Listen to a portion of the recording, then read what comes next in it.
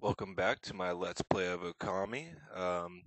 This episode we will be finishing up the side quests, um, talking to a few villagers, and getting Susano to slash down a boulder for us. Well, not really, but you'll see what I mean. Anyway, digging up these turnips. The main goal here is to, if you haven't already learned, you're supposed to pretty much color her in with ink. It stuns her for a second and allows you to easily dig up a turnip. There's really nothing else. There's really not too much of a challenge. Like that, the only challenge in this mini game really is figuring that out. And once you do, like, unless she's standing literally like right next to you, she'll slam you in the face. But other than that, just don't let her get too close. And even if she has ink on, her and she's blinded, if you're still standing right in front of her, she'll still go for the punch. So you're not safe if you're right in front of her. But yeah, so I'm just luring her out here now, and then blinding her out here so I can pick the last one. So then I'm just gonna bite it with C and take it back to the kid as proof. He'll be like, yay, now I have something to work for, and he'll give us some praise. I don't think it's a large amount of praise. 7.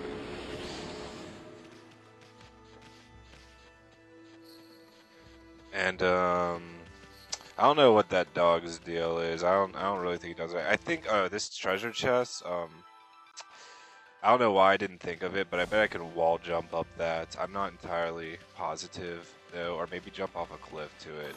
I didn't really. I kind of just ignored that chest for now, but I'll probably go back to it whenever I revisit this village. Anyway, this is the next side quest, Mrs. Orange, and she's complaining about not having a drying pool, so she can dry her clothes. And basically, it's real simple. You just draw in the pool like so. If the ink gets like watercolored or whatever, that means that you're drawing in the right place, basically. At least for filling, for rejuvenating things. Yeah, she asked for the sun next, and that's real easy. I mean, I could figure out where to paint it just by where the black swirl was on the map there, right in between the trees. And there's my really crappy shaped oval. And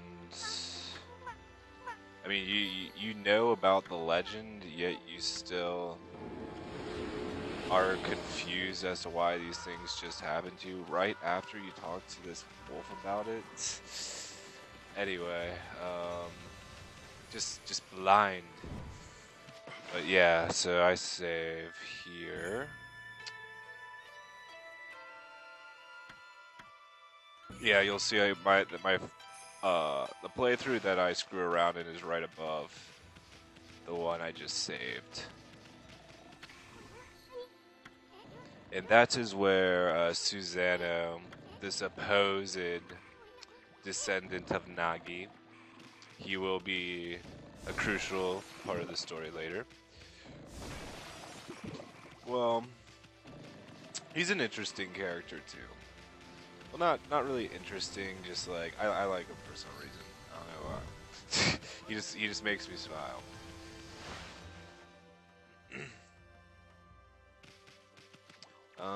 I go in here just to collect the rice, yeah. I think there's a few things I forgot. Like I forgot to revisit the Orange's house, I think. I don't know, maybe I did. I'm not really sure if I revisited them or not, but if I didn't, then I'll definitely revisit them at night and get, because I know I can talk to the old dude and he'll give me like a lot of oranges. Well, actually, my astral pouch is full now. Don't necessarily even need that. But anyway, yeah, I'm just going in this house, smashing her pots, Zelda style. Don't give a fuck about your property. And out the door. Just exploring the village a little bit. I like exploring every house.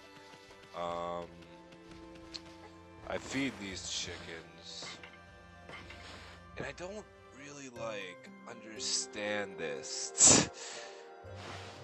Like, why would I just want to watch the wolf just look at the chicken? Like, why? I don't know. I don't know what that's about. But anyway, going into the oranges house next, after I'm done trying to break things that won't break. I think I could slash them though, but I don't really find that out until a little later on also. Go up, I grab the oranges. Leave the house, and what am I doing now?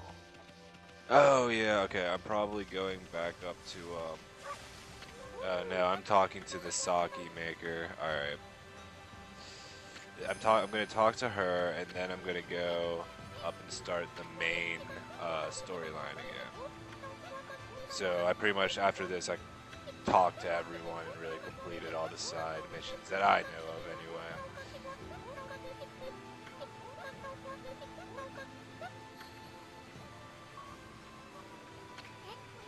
She will also be a crucial part a little later on.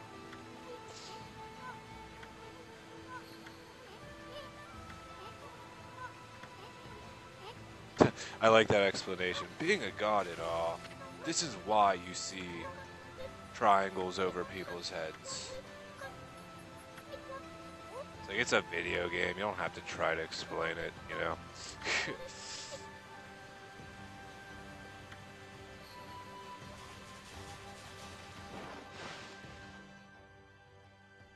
So I get the rice and the barrels of rice. And now that's that. I'm going to talk to you. You'll find out that the way to the field is blocked off by huge boulders, and you'll talk to this merchant. And he's obviously not having a good time. He's in vain pushing the huge rock that's obviously not going to move. And then we get jumped by the Implutus. Pretty sure that's the weapon they're using, is a loot. And he smacks his ass at me and the fight starts. So these guys, they're a little smarter than the green imps. A little, like they defend. They defend against your attacks with the loot after 3 hits. And then the 3rd hit, that's whenever you get ready to cut the loot. And then whenever you cut the loot, it destroys their weapon, and then they're basically defenseless. So that's how you beat the loot imps, or whatever they're called. Cut him in half, and there's my first demon thing. That's what I was talking about earlier. Basically, I guess if you use a power slash on an enemy that's already dead, but like you can still hit him, like he still has a hitbox during that time, then if you cut him in half, then you get a demon thing. So yeah, I get 30 praise for that, and that's enough to invest in my first stat point, which I go for survivability, at least in the beginning, so I decided to go with health. I mean, it was really between that and the ink bottle, so it's health.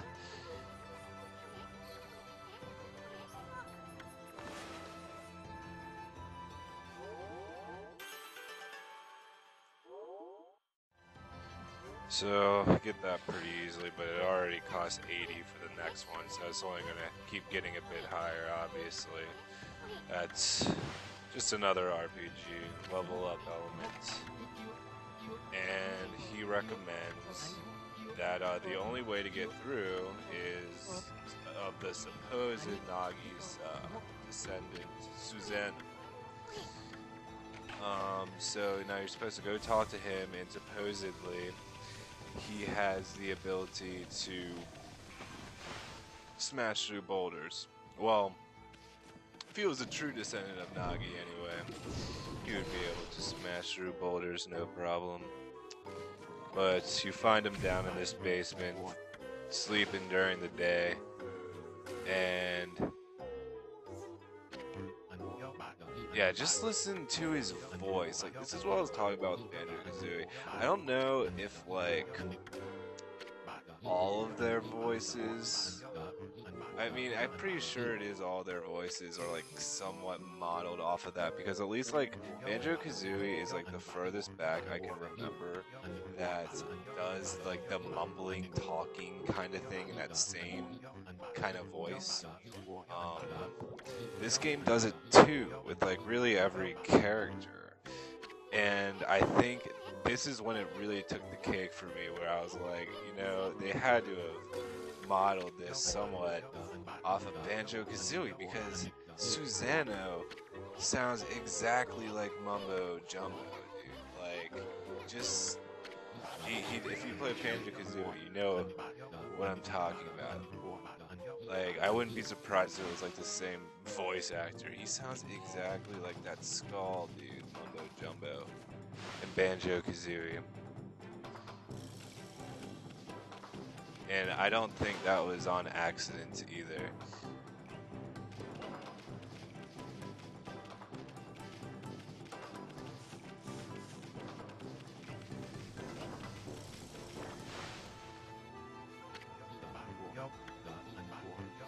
So yeah, you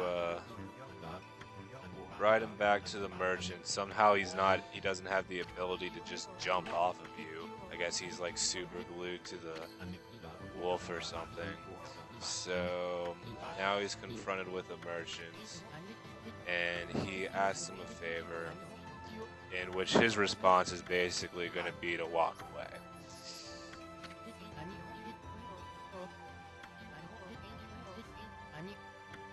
Walk away, take a snooze, and complain about not having sake.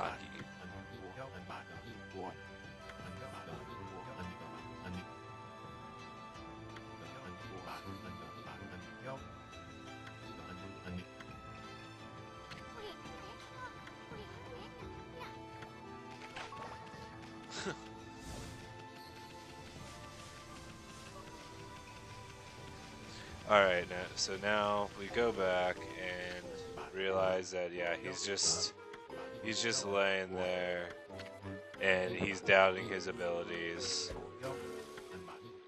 And now he's pissed that he doesn't have any sake. So the obvious next thing to do, since we just recently talked to a sake brewer, we go back to her and request that she makes us some sake. So, back to Kushi.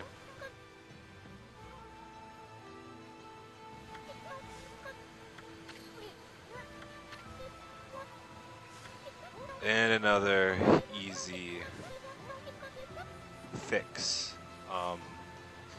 The game's difficulty definitely escalates once you hit the field. Like, at least a little bit you can feel it. Like, the game, like, tries to slowly amp the difficulty on you, I guess.